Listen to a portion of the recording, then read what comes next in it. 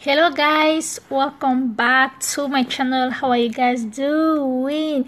In today's video I want to talk about this amazing, beautiful, talented actress Nse Ikpe-Etim. I love her so much and I love to watch her movies.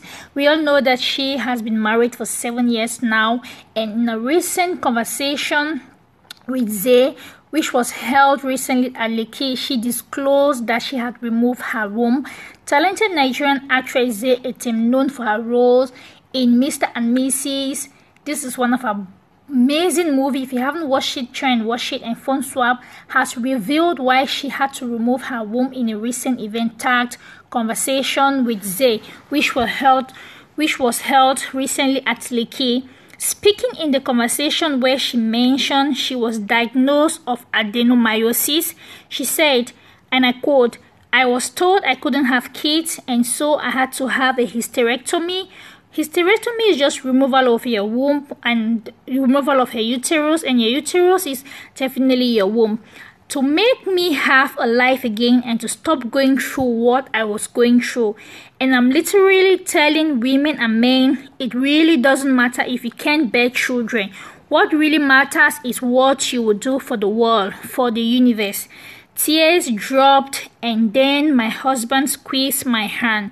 Yes, she's saying that when they told her, that was 3 years ago when she was diagnosed with this condition. It's actually a condition where the inner lining of your uterus, the myomectomy, actually the myometrium is actually affecting the endometrium. Alright, so she said that when she was diagnosed with this condition, adenomyosis, tears dropped down her eyes. Her husband was there with her. The husband squeezed her hand and he was actually reassuring her that there was someone there. You know, the husband was reassuring her and she felt like there was someone.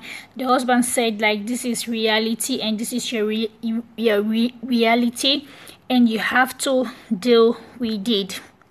You know, and she said, he was telling me that this is reality, my reality. I didn't think there was any point anymore because my society taught me that I have to be a mother to be appreciated. And every time I went online, I would have one troll or two say, "You never born."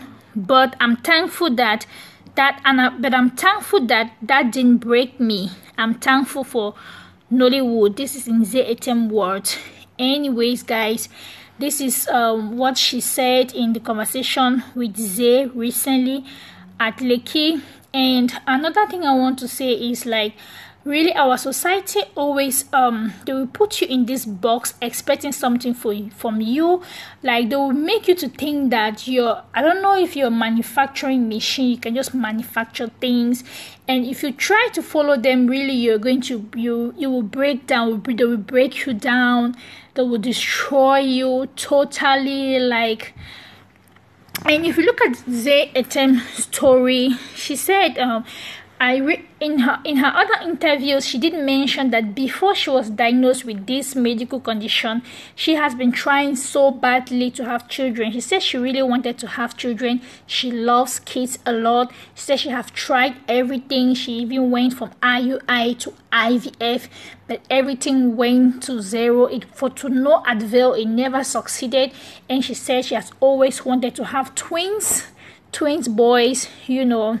And I really know, like, I know people will be always saying, they'll be saying like, when she never born, why she never born, haven't she put to bed, like she got married, why is she not giving birth to children? You know, we have to know that all of us, everyone has a lot of things going on in their life. We have a lot of things going on in our life. You know, if that word you're going to say is not going to build someone, it's not going to add any value in their life, please, you better don't say it. Because if you're not in someone's shoe, you really do not know what they're going through. So this is it for today. If you haven't subscribed to my channel, please do not leave without doing so. Until then guys, I'll see you again in my next video. Do have a great day. Bye.